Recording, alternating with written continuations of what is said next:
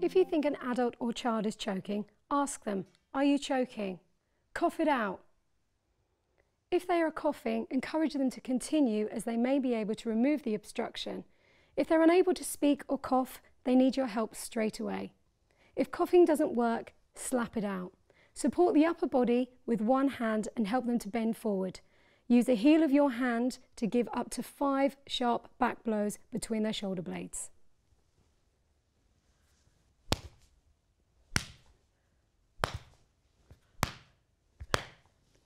Then check to see if there's anything in their mouth. If there is, tell them to pick it out. If back blows don't work, try giving up to 5 abdominal thrusts. Squeeze it out. To give the abdominal thrusts, stand behind them. Put your arms around them and link your hands between their tummy button and the bottom of their chest.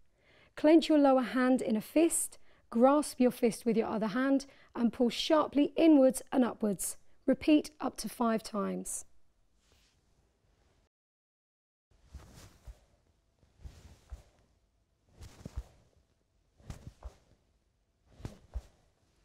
Check their mouth. If they're still choking, call 999 or 112 for emergency help. Use a speakerphone if you can.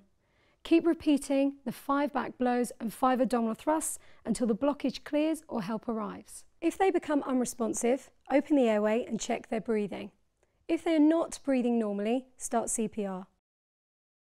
So remember, if someone's choking, cough it out, slap it out, squeeze it out. If it's not cleared, call 999 or 112 for emergency help. Keep repeating the cycle. Start CPR if they become unresponsive, and that's how we treat choking. If this video has been helpful to you, help support St John Ambulance by going to sja.org.uk/donate.